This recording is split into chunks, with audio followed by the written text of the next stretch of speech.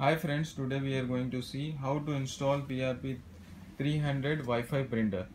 So first we need to do is we need to make a test print to know the IP of this printer. So I put finger on the feed button and turn on the printer, and one LED goes off. You need to remove the finger.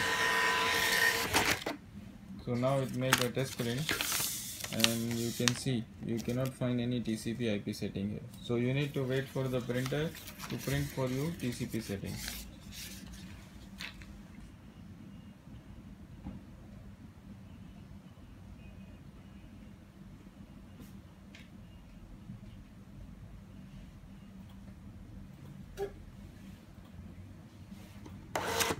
So now here you can see, here you see it print for you the IP settings. This is the IP of the printer.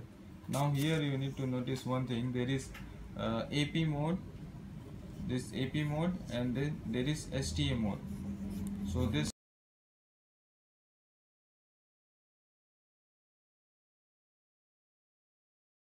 So now we are going to connect the Wi-Fi printer. So I'll go to wireless networks and I will select this printer AP and I will make connect. So now my computer is connected to the printer. So I will go here and put the default IP for the printer.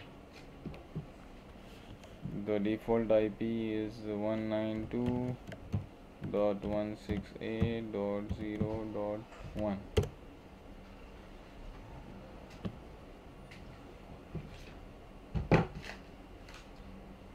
Now he is asking me for the username and password. I put admin and admin, and this the Wi-Fi configuration for the printer. So I change it to English. This is my web interface for the printer configuration. Here in the home screen you will see mode selection, and in the mode selection I will select STA mode and I will make apply, and I need to restart printer.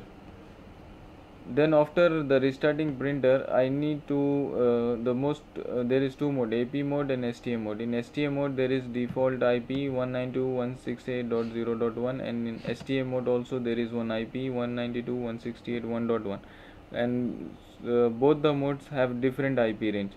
If you keep the both modes in same range, the printer will not work. So this why I will make something which is not common for AP mode, and I will make apply.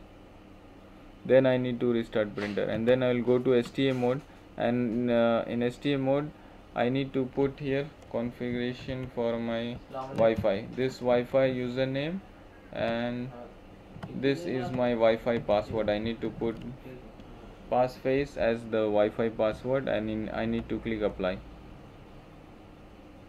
And then it's giving error for it's not full characters. So now I need to restart the device again. So and again if you want to change the IP of your new printer, you can give new IP here and make apply. That's it. Thank you.